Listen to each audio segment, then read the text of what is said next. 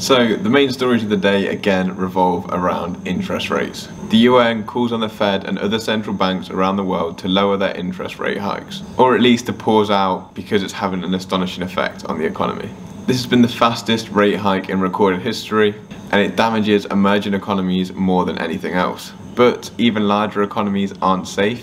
We've seen what happened in the UK just last week when pension funds got over leveraged and the Bank of England had to step in to provide a £65 billion stimulus package, £5 billion per day that finishes on the 13th of October, which is another significant date because even though the Bank of England say they've got everything under control, at the same time saying they'll do anything to bring things under control, the Eurogroup will meet with US Treasury Secretary Janet Yellen on the 13th of October. So there are two key things happening on the 13th of October.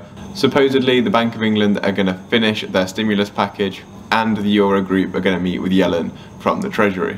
This puts speculation that there's going to be a Treasury versus Fed sort of scenario in the US, and we still have our eyes on Deutsche Bank and Credit Suisse. I'd love to know what you guys think. Let me know in the comments. Peace.